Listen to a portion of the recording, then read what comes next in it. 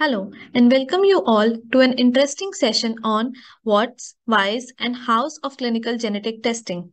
This session is intended to give you a primer on clinical genetic testing and also to discuss key points and considerations to be kept in mind before you recommend genetic testing for clinical diagnosis.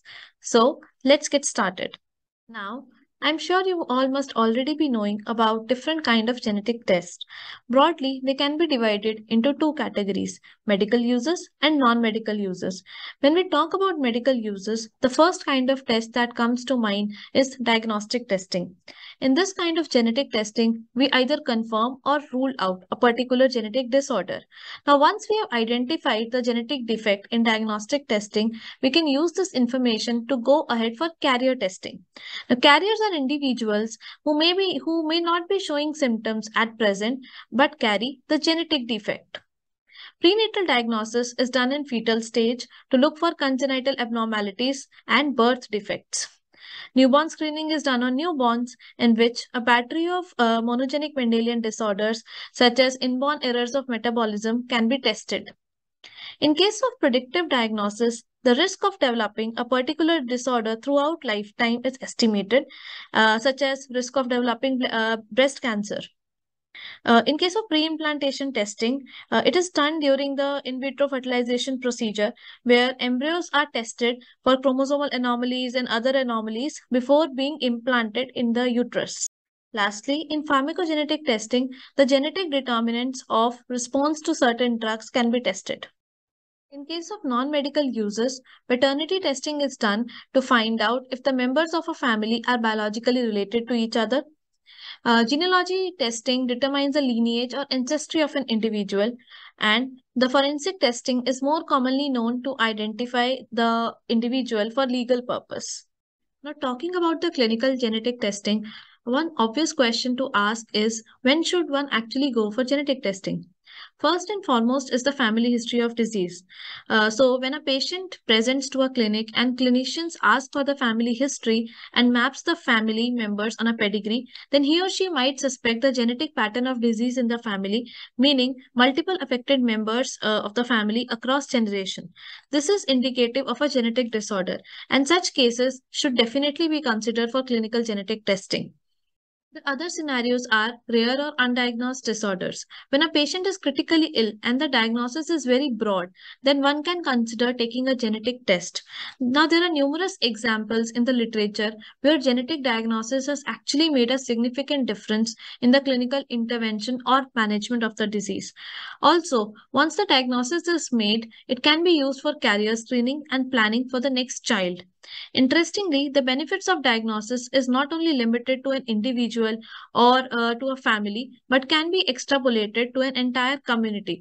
For example, if there are multiple families in the same community showing the same phenotypes, and which is not a very uncommon case in India, then the genetic defect identified in one family can then be made into a simple diagnostic assay that can be used to screen the entire community. Before going deeper in diagnostic testing, let us first understand the difference between carrier screening and diagnostic testing.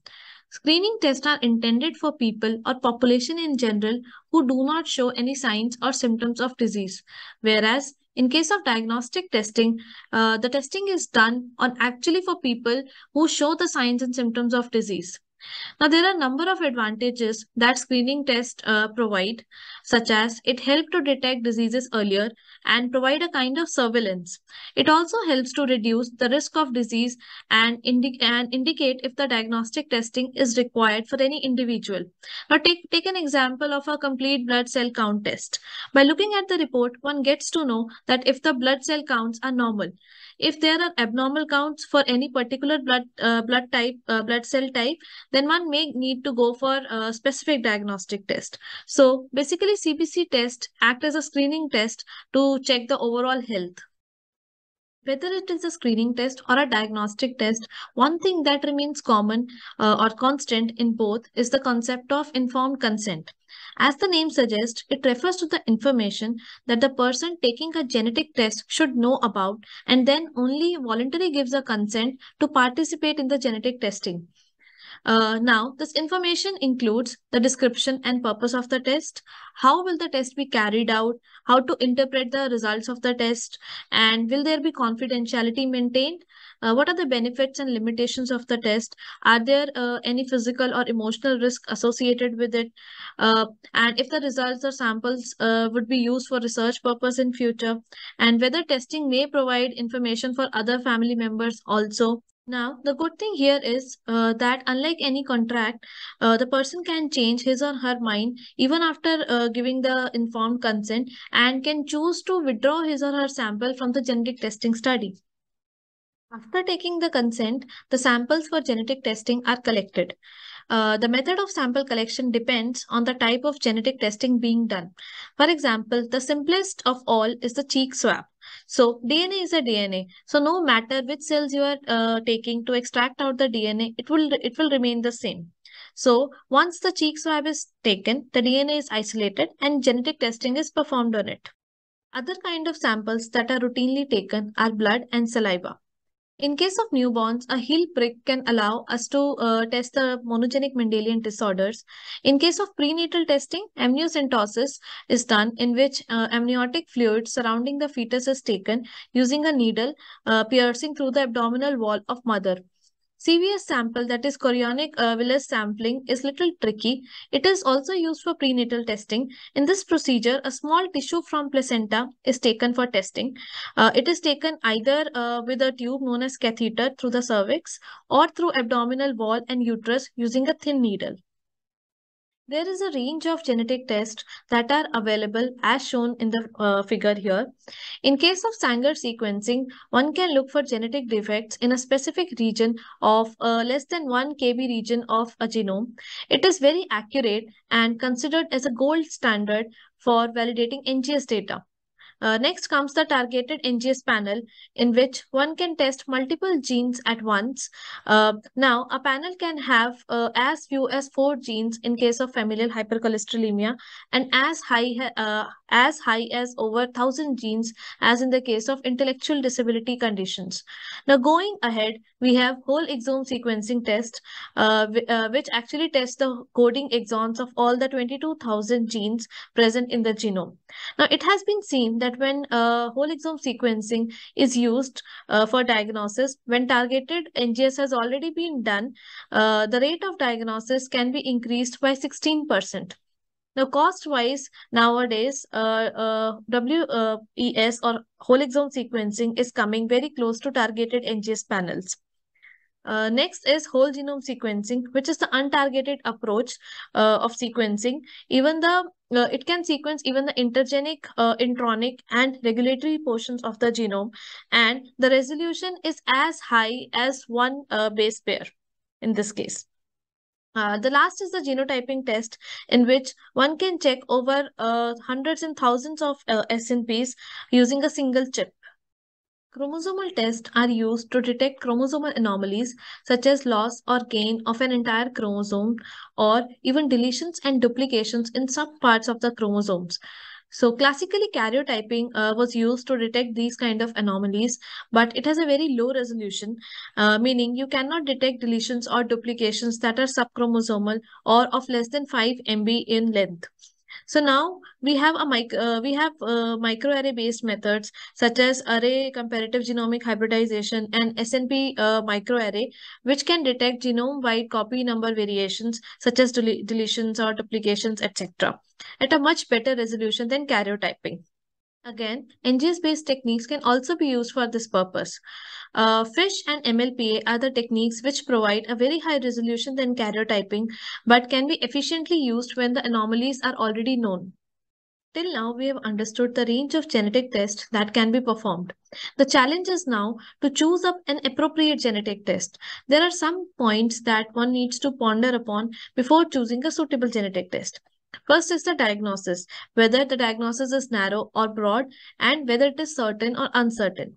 Second is the type of disease for which genetic testing is sought. Next is the type of variation, whether you want to test single nucleotide variations, that is SNVs, chromosomal anomalies, copy number variations, or repeat expansions. Next, if there is a specific variation in a particular gene, or if the variation can be anywhere in a particular gene, or if the variation can be anywhere in any gene explaining the disease. So let's discuss how to choose a genetic test based upon each of these factors. The first factor is diagnosis. I want to overemphasize the point here that the chances of a successful genetic test is directly proportional to the specificity of provisional diagnosis and clinical details that are provided by the clinicians. Now, it is important to understand that a genetic test cannot be done in isolation, but it is a complementary approach along with regular diagnosis process. Now, therefore, it needs a good amount of inputs and involvement from clinicians. Test results can only be interpreted when patient's other records are in place. Here we are talking about genetic test results.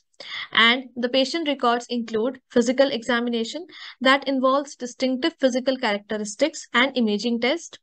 Medical history that includes past illnesses, hospitalizations, surgeries, medications, laboratory test reports that can aid in diagnosis.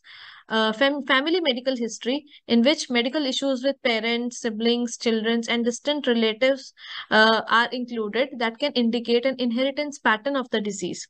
And the last is other laboratory tests that includes regular blood, urine, and other biochemical tests that can actually play a crucial role in provisional diagnosis. So all of these taken together are very important in order to reach to a correct diagnosis. Based on diagnosis, let's see how one should decide the type of test. Now, one should really look at the provisional diagnostic accuracy. If the diagnostic accuracy is high, which is usually there in case of easily identifiable phenotypes, then one can directly go for targeted NGS or chromosomal screening test, depending on the phenotype that one wants to test for. And in this case, if genetic diagnosis is made, then it's good. And if genetic diagnosis is not made, then one can go to the WES and WGS based testing. Now, in other case, if diagnostic accuracy is low, which is there in case where phenotypes are complex and diagnosis can be only made as a broad kind of diagnosis, then one can directly go for WS and WGS based testing. In this case also, if genetic diagnosis is made, it's good. And if not, then we will discuss the reasons why or in what cases even WS and WGS cannot solve the problems. Next factor is the disease in question. After the diagnosis has been made, one should clearly try to understand the disease, whether the cause of the disease is genetic or mostly environmental. Now, genetic diseases tend to be more familial and they involve Mendelian genetics, are mostly monogenic or oligogenic. In some cases, they can be polygenic also, but mostly they are rare diseases. And the causes can be single nucleotide variations, copy number variations, repeat expansions, and chromosomal anomalies. Whereas in case of environmental disorders, they are mostly sporadic, they involve complex genetics, are polygenic in nature, and are mostly fairly common in the population. The causes can include alcohol, smoking, diet, sleep, hormones, socioeconomic factors, and other lifestyle habits. Now, this slide shows the examples of genetic and the environmental diseases. In the extreme ends of the spectrum, one can see the classical examples of each case. For example, sickle cell anemia, Down syndrome, and hemophilia in the genetic side of the spectrum, and goiter, lead poisoning, and emphysema in the environmental side of the spectrum. Now, diabetes has both the components to it and therefore has been placed exactly in the middle. Similarly, cardiac channelopathies and intellectual disability conditions can also be caused due to genetic defects and the environmental effects, and therefore has been have been placed near the middle. Now, in order to decide which test to order, getting to know the disease in question is very important. Now, once you understand the type of disease, you can use this approach for choosing the appropriate genetic test. In case of single gene disorder, for example, sickle cell anemia and cystic fibrosis, where you know that you have to test only one gene, then Sanger sequencing can be the best choice. In case of oligogenic disorder, for example, cardiac and channelopathies, where you know that you have to test at least 30 to 35 genes to get to the diagnosis, then targeted gene panel will be the better choice. In cases of disorders for which genes are unknown or there is a missing heritability, for example, global developmental delay, where new genes are still being adding up, then WES and WGS will be the best choice. Now, if you can observe here, there is a tiered sort of approach. For example, if in case of Sanger sequencing, you don't get the diagnosis, then one can go to the targeted gene panel. If it happens with the targeted gene panel also that you are not getting the genetic diagnosis, then you can go to the WES or WGS based approaches.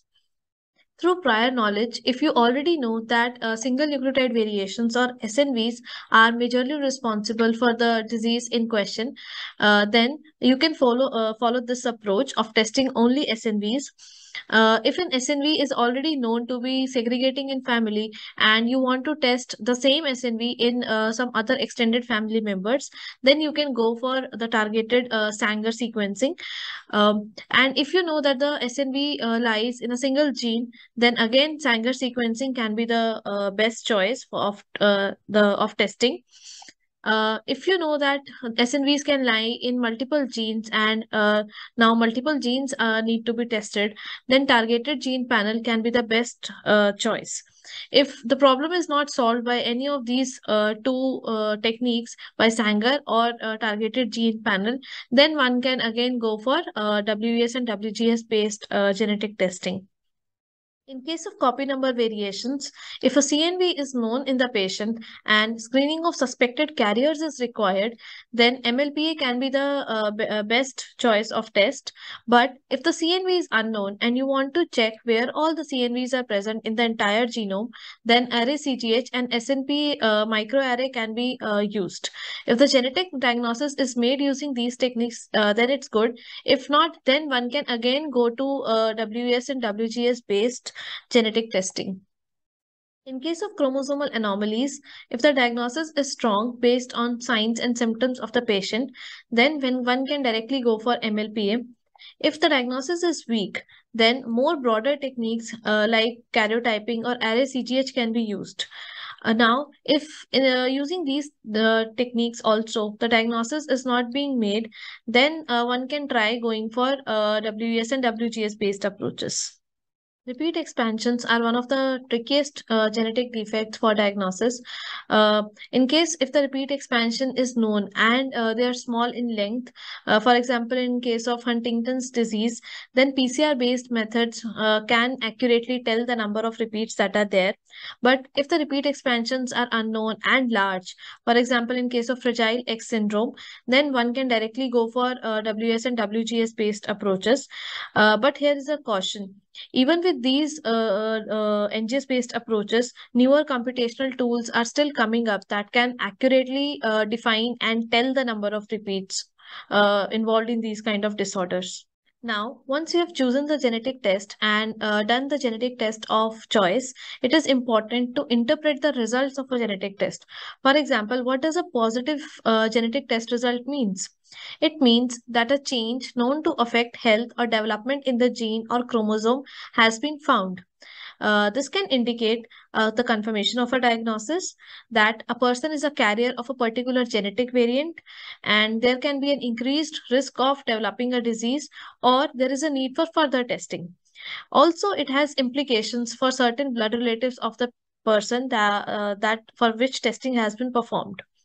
Now, it is also important to know that what a positive genetic test result cannot establish. It cannot tell the exact risk of developing a disorder of a predictive or a pre-symptomatic genetic test. Also, it cannot tell the course or severity of the condition throughout the lifetime. But on a brighter side, a positive result can direct a person toward available prevention, monitoring, and treatment options. On the other hand, a negative genetic test result means that a change known to affect health or development in the gene or chromosome has not been found. So basically, it indicates that a person is not affected by a particular disorder or is not a carrier of a specific genetic variant or does not have an increased risk of developing a certain disease. But one has to be very cautious while interpreting the negative genetic test result because of the following reasons. Number one, accuracy of the test matters. That means the test that you have ordered can miss a disease causing genetic alteration because many tests cannot detect all genetic changes that can cause a particular disorder. For example, the test that you have ordered only detects SNVs and you have grandly missed the CNV. So therefore, accuracy is what is important. And in those cases, further testing or retesting may be required to confirm a negative result. Second is the false negatives. It occurs when the results indicate a decreased risk or a genetic condition when the person is actually affected. So basically, when your symptoms are telling you that you are affected, you have to carefully consider that. And the testing has to be again repeated in this case. Third, the negative result does not indicate protection from disease for lifetime. For example, the majority of people who develop breast cancer don't have a breast cancer gene, but they can have other predisposing genetic factors. So, on a brighter side, a negative result can eliminate the need for unnecessary checkups and screening tests in some cases. There is a third category of genetic test results that is known as the inconclusive genetic test. In cases when a genetic test does not give any useful information, we call it as an inconclusive genetic test.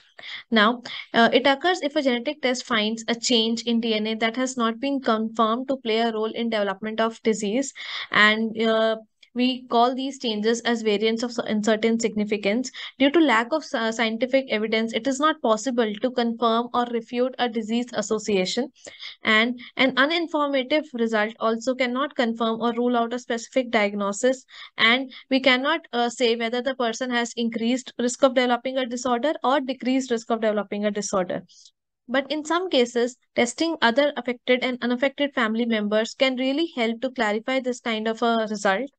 But most important point here is that follow-up testing or periodic reviews of the scientific evidence is very necessary to actually reclassify these uncertain variants into either the benign or the pathogenic variant category. In all of the flowcharts that we previously discussed for doing the genetic diagnosis, we ended up saying that if the diagnosis is not made by using some XYZ technique, then we can directly go to WS and WGS based genetic test. Now, it is very important to understand that even WS and WGS based genetic tests cannot solve 100% of the problems. Now, genomic data is being considered as a strong pillar of precision medicine, and exome and genome sequences are lifelong clinical resource and very important knowledge bases in terms of discovering incidental findings and novel variations. Therefore, doing WS and WGS is important. But genomics is an ever evolving field, and a clinical sequencing report is usually prepared with the best evidence available at that point of time. The unexplained cases, even with the WS and WGS based test, suggest that there are new genetic disorders that we are missing that are yet to be discovered and characterized, or there can be gene interactions that are causing the phenotypes, or there is epistasis behind them, or there can be some variations that remain uncaptured. For example, some copy number variations, or because the region of the genome was difficult for sequencing, and there can be some environmental contributions that are leading to the phenotype. So it's important to understand that while WS and WGS based testing is important, it cannot solve problem 100% of the time. Now, I want to briefly touch upon the difference between the genetic testing in a research setting versus genetic testing in a clinical setting. The goals of both of these testings are very different. For example, in a research-based testing, we are not only interested in knowing the diagnosis of a patient or a particular family, but also we are interested in finding the unknown genes or variations and to learn how genes work. This can help the advancement of the understanding of genetic conditions in a better way, and the information that we gain, the insights that we gain by doing the research-based genetic testing is also used to develop tests for future clinical use. Because of the exhaustive workup and procedures, the time that is taken for research-based testing is very significant. That can usually last in months up to years. On the other hand, in the clinical based testing, we are interested to find out about an inherited disorder in an individual patient or a family, and therefore the time that is taken here is less, which usually ends up in weeks up to a month. The consent process remains same for both kind of genetic testing, and the utility is also similar, that both of them help to make decisions about medical care or reproductive issues. Throughout the presentation, we have been discussing about the benefits and uses of genetic testing, but it is important to emphasize here that genetic testing is not free of risks and limitations. A few of the risks and limitations I have listed here. Sampling in general is very risk-free process, but in some cases, like from chorionic villus, can be a little risky. And there are consequences of genetic testing which comes in the form of emotional, social, or financial, and that can be significant, which can create tensions in families. For some people, genetic discrimination in employment can be very concerning.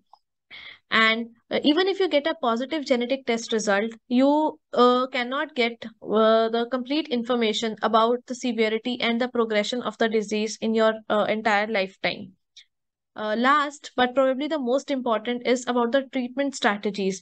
While we can test n number of diseases using different genetic techniques, still we have to keep in mind that treatment strategies are not in place for many of the disorders. These are the references that were really helpful in preparation of the session. I hope this talk will help you to understand genetic testing in a better way. If you want a descriptive explanation on any of the topics discussed here, please do write to us. We will try to make a complete session on that topic too. Thank you all for paying the attention.